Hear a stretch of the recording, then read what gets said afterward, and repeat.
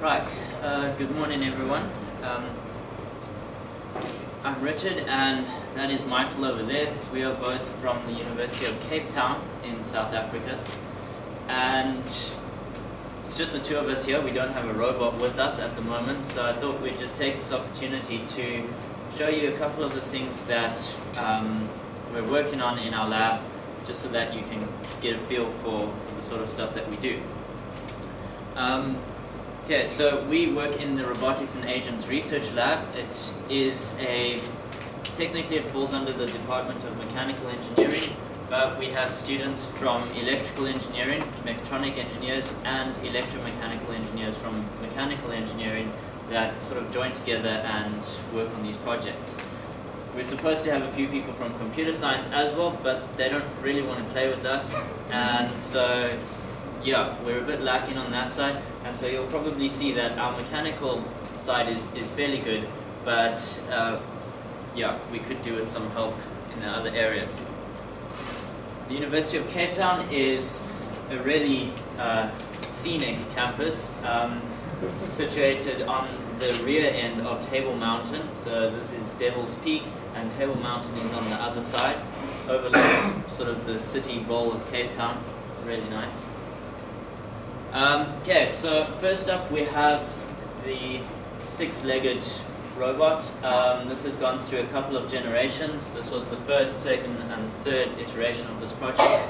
This is generally an undergrad project, final year project that's taken up every year, and the goal of this is to develop algorithms for walking, and particularly to learn to walk properly, and what happens if you remove a motor or remove a leg, sorry, and leave the thing to figure out its own way in the world. So current generation, we have two different bodies, so either the circular or the sort of straight one, and we can switch between them, run by a fit PC and a bunch of Dynamics or 24 series motors. Next we have the SSL small size soccer league robots. So this was an MSc project. It was designed according to the F180 specs and was supposed to compete in RoboCup at some stage. Unfortunately, the funding has kind of been cut and this project has been put on hold, and we're focusing more on rescue now. But yeah, it's a really nice platform. We've got quite a few of these around. Our kicker mechanism achieves near the maximum allowable speed of 10 meters per second. We've got the omnidirectional drive system, about 2 meters per second maximum speed in any direction. Another project is the underwater ROV system. This was brought about in conjunction with the biology department, or zoology. They wanted a robot that could sit on the seafloor and observe things. So that was the first prototype that was made. Then this one, these two were rated at about a 60-meter depth. It's now been taken a lot further and a lot more funding has been put into it, and so this is the third generation that's currently being produced by two MSc students. Also, you'll notice that it's got a unique thruster arrangement, so trying to implement vector thrust, so the same way as the SSL robots can move in any direction because of the arrangement of wheels, this should be able to do the same thing in the water. So some features. This one is going to be rated at a 300-meter depth, whereas the previous ones had a central pod with all the electronics inside. This is going to have multiple different sections that you can plug in, so very much distributed. I've already mentioned the vector thrust. We've got a forward-facing camera and a downward-facing camera. It's going to have a fiber optic tether and so on. Another view with the flotation part taken off. We've got the lights in the front, you can see the thrusters, and then these pods will all house different electronics depending on what we need the thing to do. This is the previous generation one, undergoing some actual tests. Worked fairly well, and so yeah, after that they decided to go ahead and make the third one.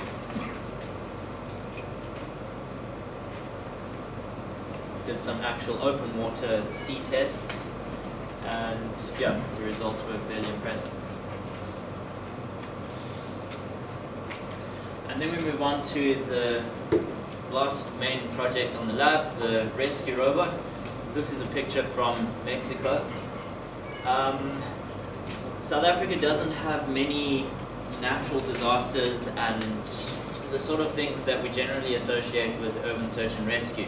So while we're developing this in a rescue context, one of the main uses for a robot such as this in South Africa is actually in the mining industry. So South Africa is heavily into mining, and it's quite expensive when things go wrong. So the idea is to develop robots that we can stick down there. Firstly, it's just an observation role, checking rock structures, making sure everything is okay for humans, and then eventually we would like to replace the humans on the front line and get these things down there instead. So the requirements for that are fairly similar to the rescue scenario. Also rough terrain, we need good manipulation and so on, so it's quite appropriate for us to develop the two sort of features simultaneously. So some features are 0.2 meters per second maximum speed. It's not too fast, but it's strong. We've got a whole bunch of cameras, got some strong lighting. The base alone weighs about 42, 43 kilograms without the arm. The arm is another 14.5 kilograms. We've tested 60 kilograms of payload on the thing, literally me standing on it and driving it around, which it handled quite fine. And quite impressively, we've been able to drive it up a slope of up to 70 degrees. A rendering of some of the future capabilities. If we were to do something like this, the arm has about a 2 meter, from base to arm is about 2 meters.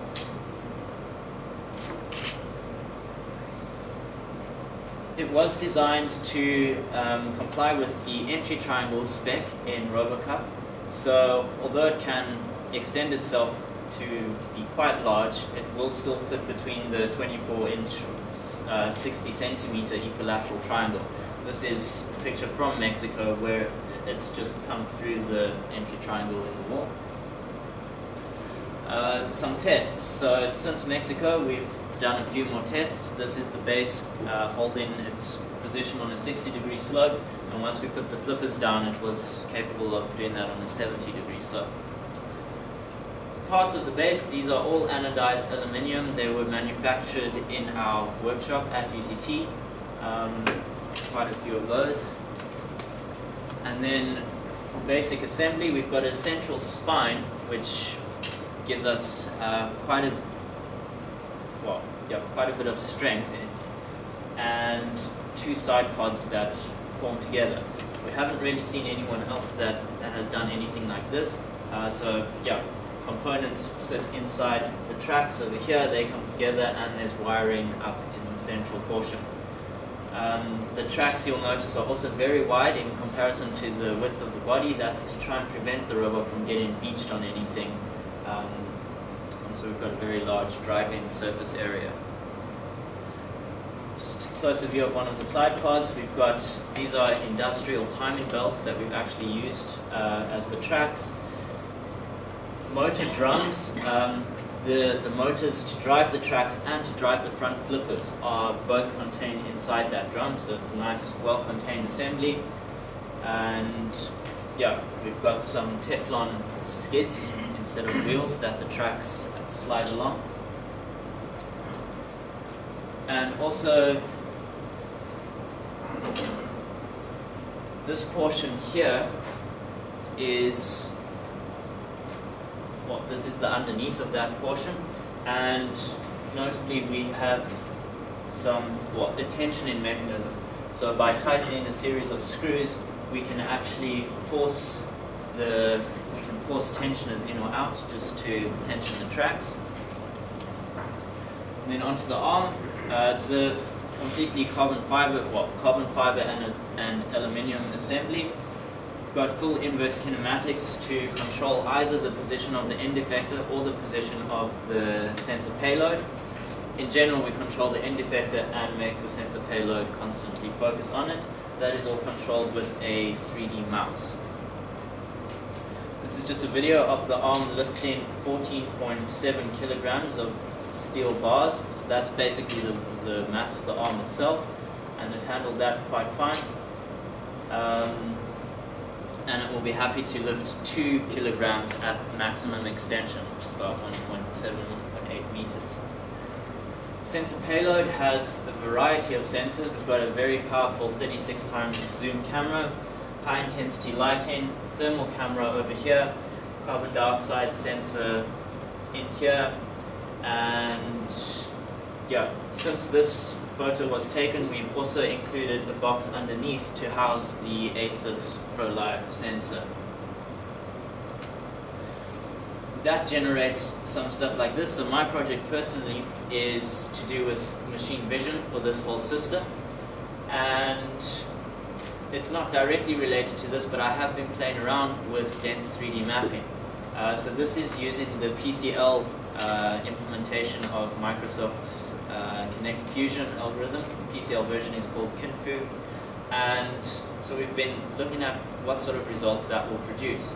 So these are some dense 3D maps that I created in RoboCup, and I think this is particularly nice in a rescue scenario because you can clearly see that we have a very good idea of exactly what the environment looks like. So I don't envision anytime soon a system where we get this sort of map for the entire environment, but I think it would be nice to keep the normal low resolution 3D mapping for general views, but if there's something in particular that you really want to know a lot about, then you could do something like this and hand this over to the rescuer so they know exactly what is surrounding a victim, and so on. This is just a video of a couple of scans, such scans stitched together. This is the upstairs section of our lab, but it really does give some fairly impressive and quite realistic results.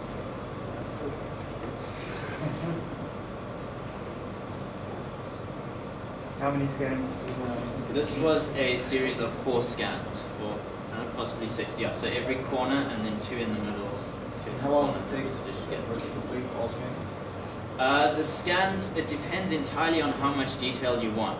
The longer you let the system look at an object, so you hold the sensor and you move it around and it builds up this image. So the longer you hold it, the flatter walls will get and the nicer it will look. But you can generate a scan pretty quickly in a couple of minutes that gives you a very good idea of what's there. Just the longer you take, the more detailed it will get. So like this room right here, how long did it take to do all the scanning? This was probably about an hour or 2 scanning, because it is, I made sure that which you can't see here, I scanned under the desks and I tried to get as comprehensive a picture as possible. But if you were to just walk through this, you could probably do it in about 5 minutes and get reasonable results. The thing that took longer was stitching the scans together afterwards because I did that manually, but there are plenty of algorithms that would do that automatically instead. And yeah, that's Thank you very much. So, time for a couple of quick One questions. comment on that. So these responders built a prompt yesterday to start getting at the measurable features. You know, what we want to start showing is what's the difference between that chair and that wall? Is that a passageway or in a more complicated way? The collapsed ceiling to the floor, or what's the rubble on the floor? So that prompt that they built has some features in it, and in order to get that kind of detail, we might have to employ some tricks to just shine that light almost everywhere and see what that is like. So we're going to practice that today. Yeah, we can do that.